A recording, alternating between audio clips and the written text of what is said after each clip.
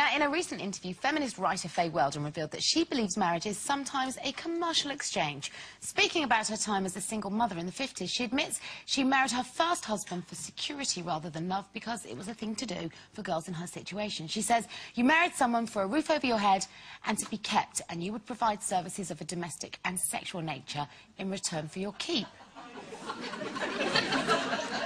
Another word for it, I'll save it.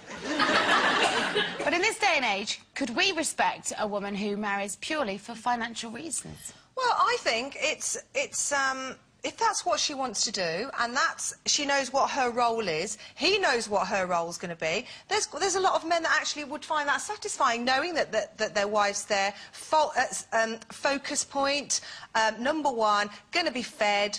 You know, she's quite happy to do that. It's not for me, but I think if she knows that, and that's what she's going in it for, security, someone to pay the bills, then all right, it's her choice. Hang on a minute, she's a PA with frills. Well, not really. I mean, with a list of extras. Sure. Oh, so in this day and age, really? Do you think that's acceptable? No, I do. Maybe that's enough for her. Maybe she doesn't want to get up in the morning and go to work. Maybe she wants to clean the house and cook and look after her man. Good luck to her. I just need to clear up. We're talking women in general, not Faye Weldon, because obviously Faye's situation was very different. Yeah. But I think what Zoe said, I think that's more almost marrying for traditional reasons and security rather than just marrying for money. I mean, how I see the marrying for money is girls who literally go out to set their cap, to sort of ensnare a man. Do you know what I mean? I mean, I remember years ago when I was... It's just sort of the analogy comes to mind. When I was going out with my one rich man, who I did actually love, and when we broke up, it was my mother that had the nervous breakdown. But he took me to, why don't you just give it one try?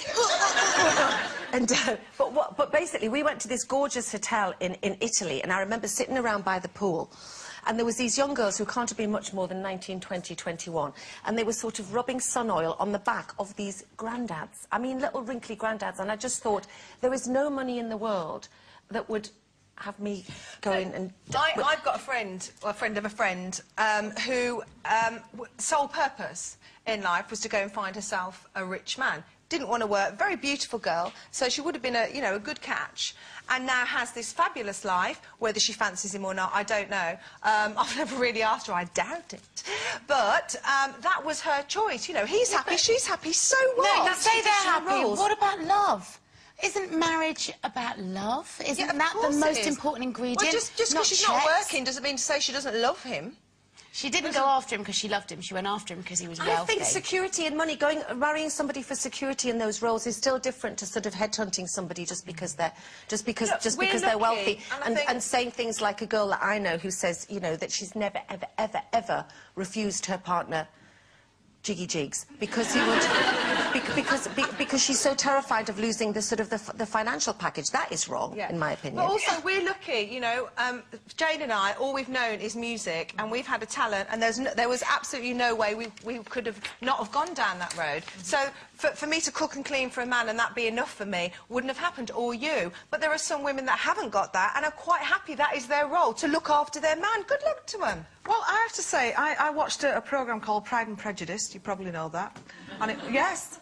And I thought there's something about Mr. Darcy that I could go for, you know?